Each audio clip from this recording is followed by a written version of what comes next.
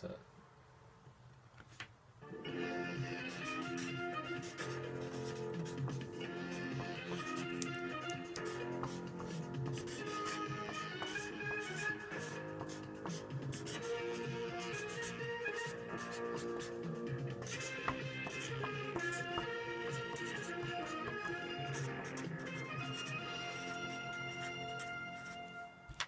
So an inductor is basically a device that temporarily stores energy in a magnetic field. So the basic diagrams for a inductor are this,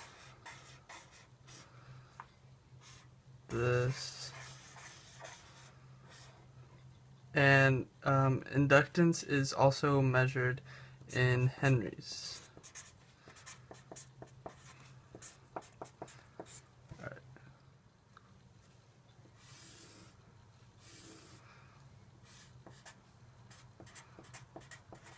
So one of the basic characteristics of electromagnetism is that when you have current flowing through a wire,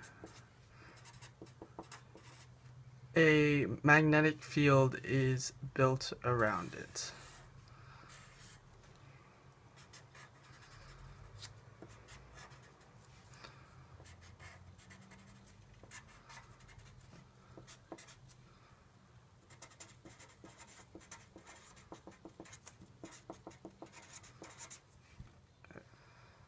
So here is a diagram of an inductor, and this will show how a magnetic field can expand and be built around an inductor. So electrons flow in the same direction, and it'll be built on both sides. And this allows the inductor to get a very strong magnetic field.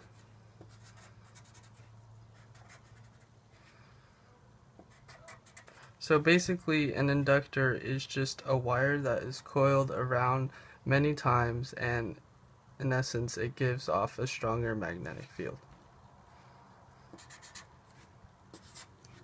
So when current begins to flow through an inductor, this will symbolize current flowing, a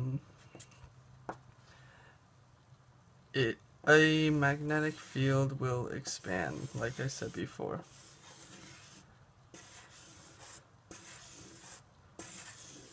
And the importance of this is that when a magnetic field starts to expand, it eventually stabilizes, leaving energy that is being stored in the magnetic field.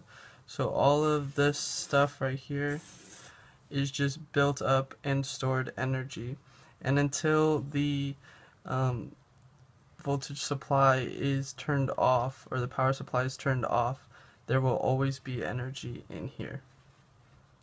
So when the power supply is cut off and current stops flowing through the inductor, the magnetic field that was built slowly starts to dissipate. So as the magnetic field decreases, there is still leftover energy built into the magnetic field.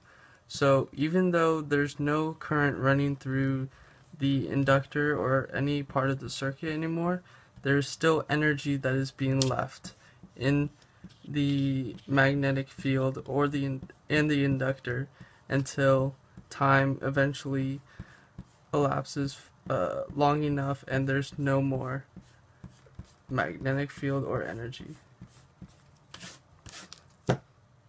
So by looking at these two graphs, we can notice that when current first starts to flow through a coil, a magnetic field starts to expand and then slowly stabilizes, and leaving energy that is being stored in the magnetic field.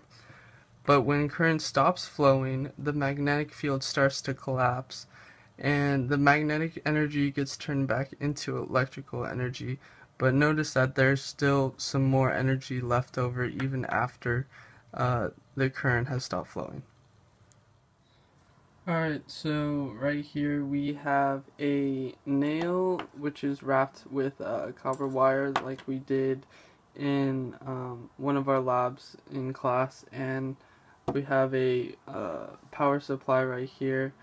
So basically the importance of this lab is to identify that this inductor right here, because of its coiled wire around the nail, uh, gives off a large magnetic field, and we can tell that by using these small compasses and noticing that they will point in different directions depending on the magnetic field. So as we turn the power supply on, which is roughly 9 volts, we'll notice that as we put these compasses closer to the nail, that they give off opposing